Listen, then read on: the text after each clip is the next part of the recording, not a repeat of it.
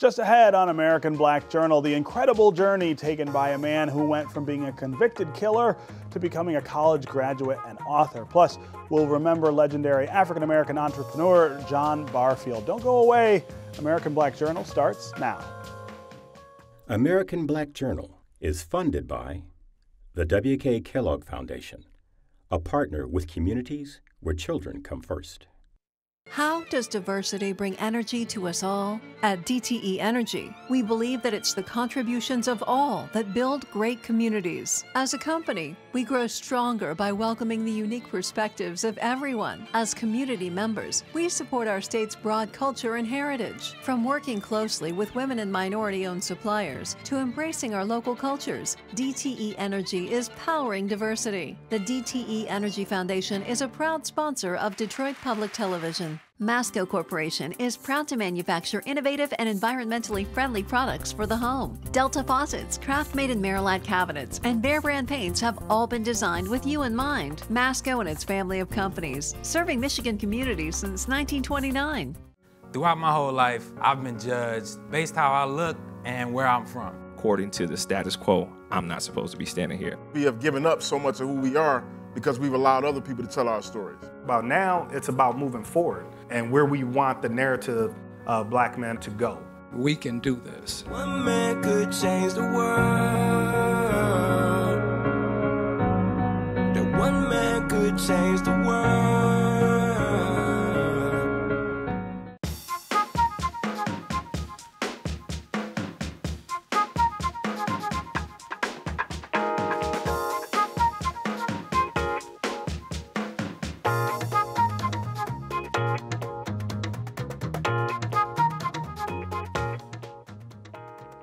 Welcome to American Black Journal. I'm Stephen Henderson. My first guest today is the true definition of a reformed man. He's a former gang member who went to prison for killing a drug dealer at the age of 16. But after his release, he made the decision to transform his life. He's now a Wayne State University graduate, the founder of a nonprofit organization that assists returning citizens, and the author of a new book titled Reformed, Memoir of a Juvenile Killer. The book tells how Mario Bueno turned his life around after a childhood filled with drug abuse, violence, and a 19-year prison sentence. I want to welcome Mario Bueno to American Black Journal. Thanks for being here. Thank you. Thanks for having me. I'm humbled. Yeah. So, as I said, no question, but there's something about your story and the detail in your story that just makes it hard to believe that it actually happened. I mean, there are lots of stories of redemption and second chances in America. Yours is really extraordinary. Talk about sort of that transformation and I guess what it was that made it possible. You know, it's I often sit and think, and I wonder. I'm taken aback by all the blessings that's poured in since the transformation. Mm-hmm. Leading up to the transformation was a lot of hardship. Mm-hmm. It entailed, obviously, at 16, entering an adult prison system. One is going to experience internal challenges, let alone external. Yes. Right? Imagine being the new 16-year-old in a high school. Right. Right. Now the new 16-year-old in adult prison. Right. Right. So it was that adolescent who experienced a lot of internal challenges, experienced a lot of growth through growing pains. Yeah. I experienced 3 years in solitary before the age of 22. Wow. Kicked out of 9 prisons, 16 total prisons in 19 years, and at one point deemed incorrigible. Yeah. For the most part, men going into the prison industrial complex, for the lack of a better term, mm-hmm. are broken. Yes. Right? Right. Let alone an adolescent. So that brokenness is somewhat set aside because of more pressing issues, right? So going through that, it took a lot of self-discovery through pain. Yeah. The solitary helped, but it was the nurturing. It was the nurturing from parents that really found redemption through this path, this unchosen path of parenting, so to speak. Right. So I was an exception to the rule. I was a 16-year-old who, at the depths of his belief systems, thought it was okay to rob and hurt drug dealers. Yeah. And at the height of my prison sentence, I was actually towards the end teaching 3 classes of 17 to 25 high-risk prisoners, the tenets of conflict resolution, which are critical thinking, effective communication, ethical reason, ethical decision-making, leadership, and fundamentally, if they stayed, we would train them to be mediators. Yeah.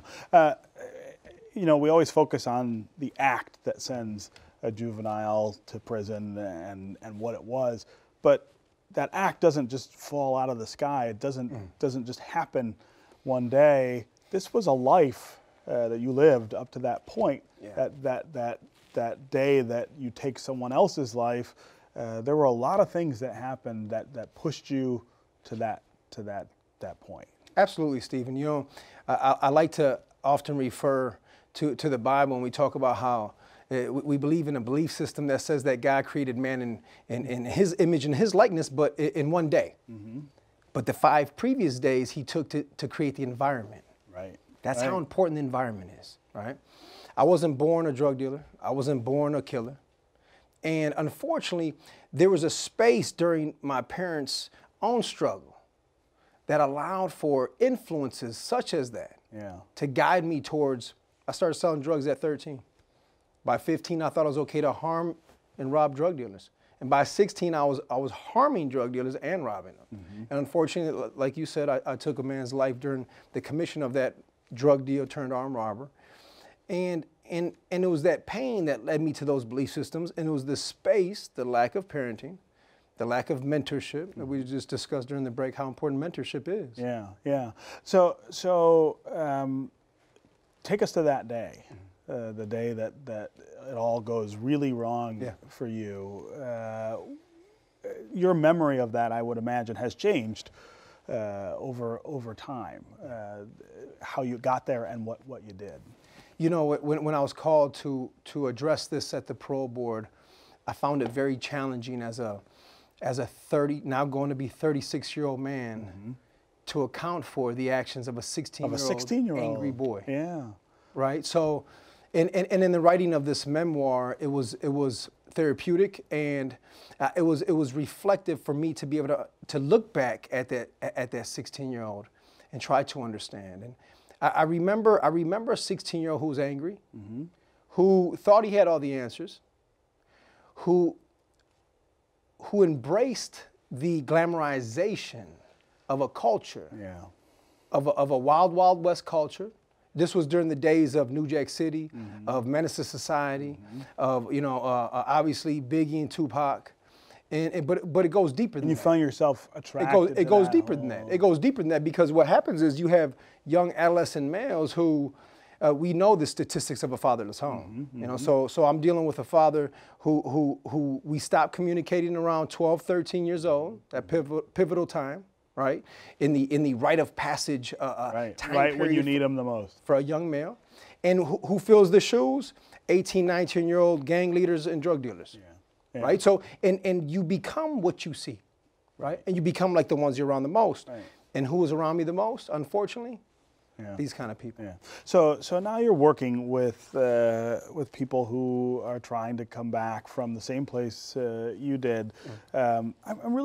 We are having a really interesting conversation in this country right now about youth offenders who are sentenced, you know, to adult prisons, people who have life sentences that they got as young people. Tell us what you're seeing with the folks you're working with that tells you we're headed in the right or the wrong direction. I guess I'm not quite sure anymore. Good question. Good question. I think understanding the intended purpose of the criminal justice system from the inception, I think that we are headed down the right direction. I think the fact that we're having conversations or even opinions about programs that the Michigan Department of Corrections has, for example, I believe it's called offender success, right? There's actually a division now aimed at offender success.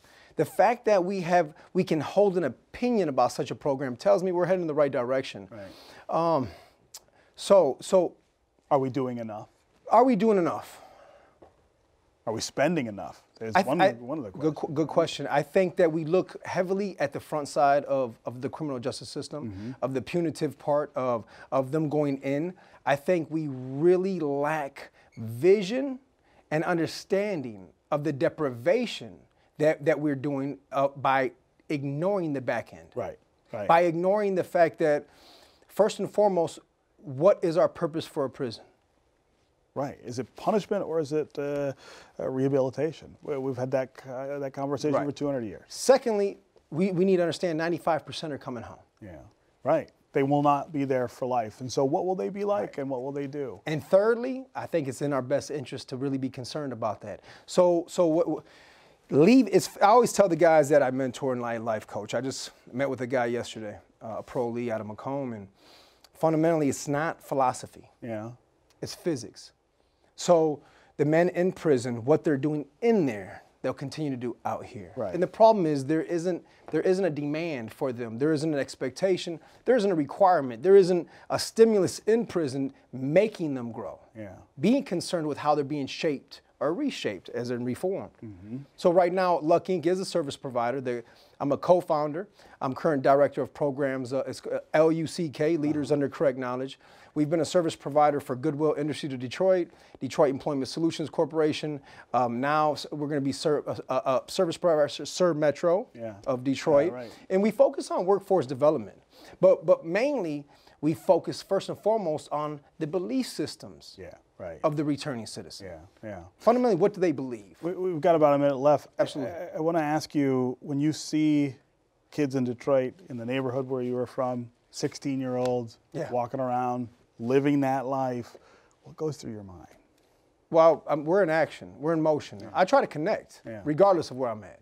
What goes through my mind is that the only reason why I do what I do and mentor and reach out to these populations is because if I can just prevent one murder, just one murder, then I've made up. And I live every day without trying to figure out if I've made up yet. Yeah.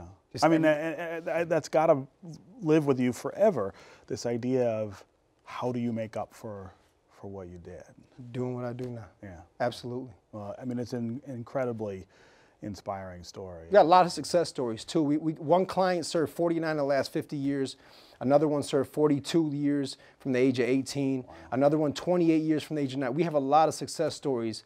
And what we're doing is we're finding them where they're at, expanding their vision of themselves, and then coaching them where they need to be. And what you're doing is proof that it can be done, which is what we need to get the will to do it more. Peer mentoring, right? Yeah. If it's important in government agencies or in post-secondary education, how much more important in the deprivation of prison? Mentors. Yeah.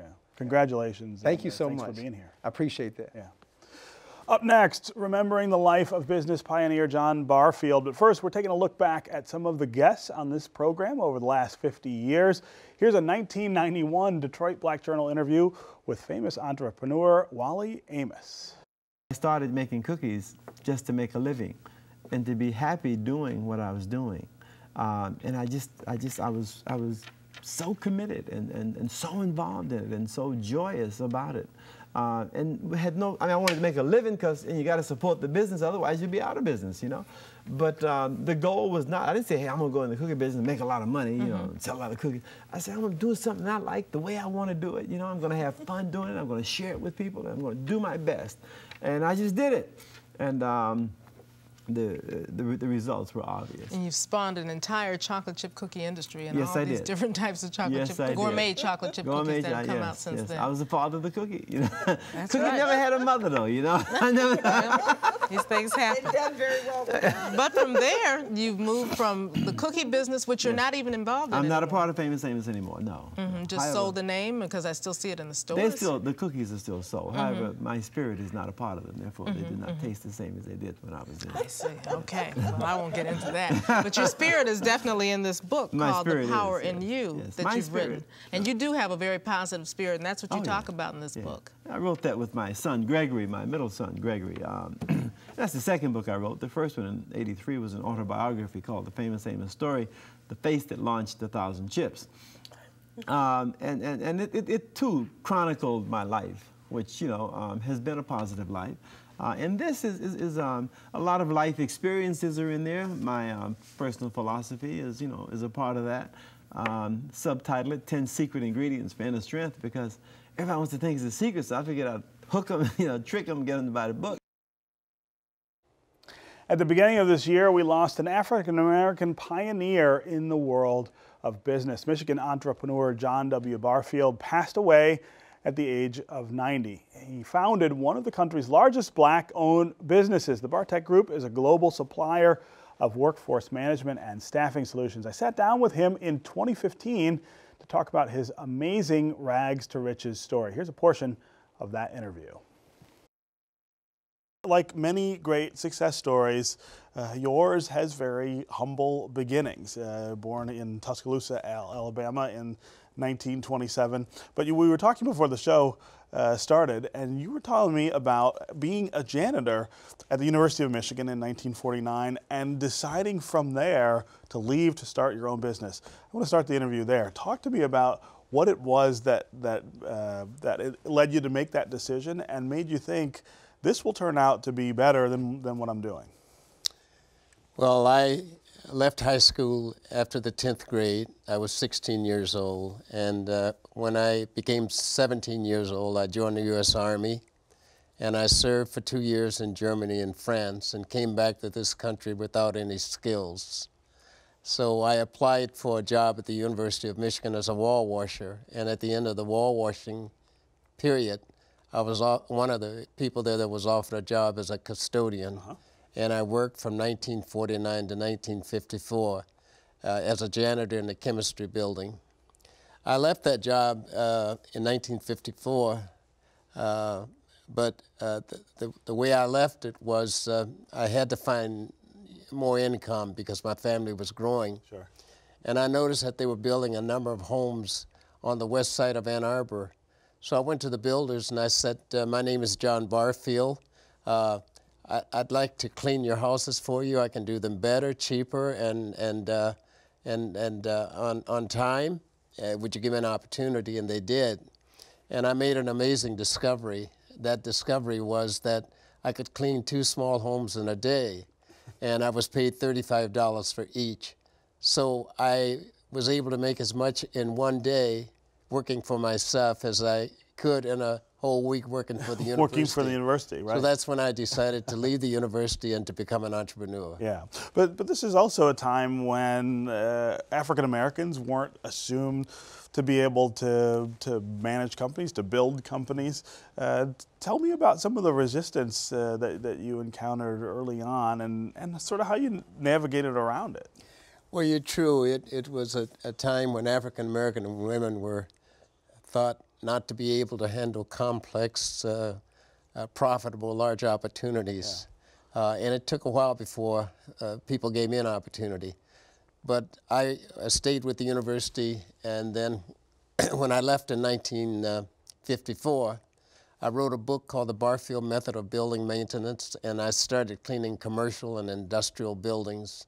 And 13 years after I left the University of Michigan, I was met by a number of large corporations. There were Consolidated Foods, Mackey Corporation, the Senators Corporation, International Telephone, all wanting to buy my business. So I sold the business in 1969 to IT&T for one of the largest multiples that they'd ever paid at that time for a contract cleaning service. And how do you get from there to the Barfield Group, the Bartech Group, I should say? In 1975, I got a call from the General Motors Corporation asking me would I be interested in coming out. They had a proposal for me. So I went out to the hydromatic plant there, and they said, would you help us find minorities and women that we could buy goods and services from? That was right after the boycott. Yeah. And I think our leaders went to the large corporations that we buy your goods and services, but you don't give us time. You don't give us any options. Sure. Unless you change that, we're going to boycott. And that's what started this minority business development program. So after a year of looking, we found only one African American, and his business was selling corrugated boxes back to the corporations. And that's when they said, John, we have a proposal for you. We'd like for you to clean up some old engineering drawings for us. And if you can do this to our satisfaction in 6 months, we'll continue to give you opportunities. And that was the beginning of the Bartek Group. We started that company with 6 students from Washtenaw Community College. In a day, that company has grown to over 3,000 employees. Wow, wow. So, I mean, as I said in the open, I mean, you can't talk about business or black business in Detroit without talking about you and the things that you have done. It's been a long time for you, though. I mean, that you've been at this, and you've seen a lot of change over that time in the city, in business. What do you see today as the things that are either opportunities for African Americans who want to start their own businesses, or things that are still obstacles? Well, I don't see a lot of intelligent effort going on to start black businesses. Interestingly enough, I was asked by the Detroit public school system to come up with an idea of how we could create more black businesses, particularly with the students attending high schools. And I met with them the other day and gave them an idea of embedding an entrepreneurial training program at every high school in the city of Detroit. Yeah. We really have to do a better job of providing opportunities for our young people.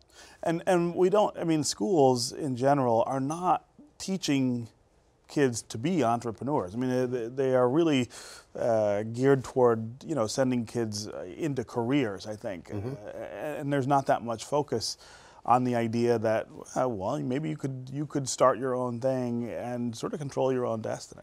Yeah. You know, one of the things that I think has held us back as a people is we have not realized the true value of our time and our talents. And that's what started me off on my road to success. Yeah. We think that we don't realize sometimes the difference between ordinary income and meaningful wealth. What we have to begin to teach our people is that it's not about ordinary income. The whole purpose of working is to create wealth. For yourself. Yeah, for yourself. And your family. And, and until we learn to do that, we will not have the success we're looking for. And what are some of the things that you have to think of when you're doing that? I mean, what are the practical things that you need to teach kids when they're teenagers or in high school that lead them to thinking that way? Well, let me give you an example. I worked for the university for 6 years.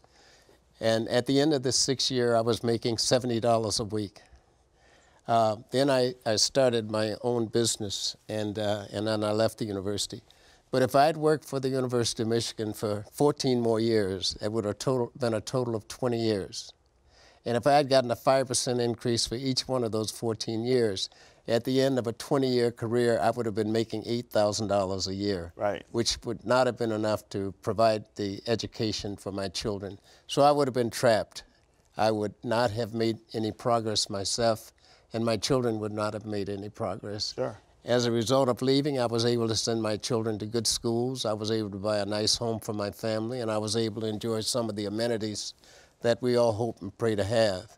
If I had continued to work for the university, none of that would have happened. Yeah. So we have to learn that we have only so many hours in a lifetime to work. And if you spend all of that time working as an employee of others, you will create ordinary wealth, but you won't create meaningful wealth. Yeah. And that's what we should be working toward.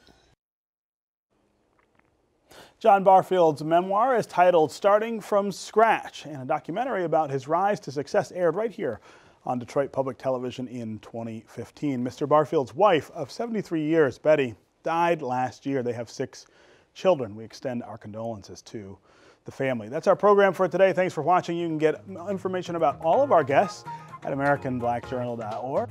You can always connect with us on Facebook and on Twitter. We'll see you next time. As American Black Journal looks ahead at the next 50 years, we want to hear from you, the viewers. Tell us what you think of this program and what you'd like to see on future episodes. Visit AmericanBlackJournal.org to take a quick survey and share your opinion. Thank you.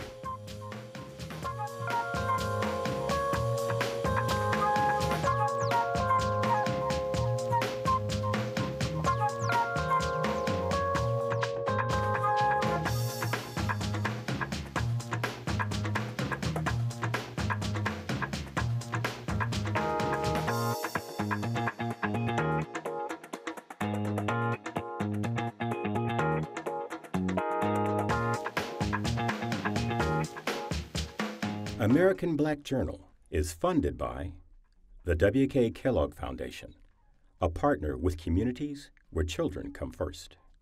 How does diversity bring energy to us all? At DTE Energy, we believe that it's the contributions of all that build great communities. As a company, we grow stronger by welcoming the unique perspectives of everyone. As community members, we support our state's broad culture and heritage. From working closely with women and minority-owned suppliers to embracing our local cultures, DTE Energy is powering diversity. The DTE Energy Foundation is a proud sponsor of Detroit Public Television. Masco Corporation is proud to manufacture innovative and environmentally friendly products for the home. Delta faucets, craft-made in Merillat cabinets, and Behr brand paints have all been designed with you in mind. Masco and its family of companies, serving Michigan communities since 1929. Throughout my whole life, I've been judged based how I look and where I'm from. According to the status quo, I'm not supposed to be standing here. We have given up so much of who we are because we've allowed other people to tell our stories. About now, it's about moving forward and where we want the narrative of black men to go. We can do this. One man could change the world. That one man could change the world.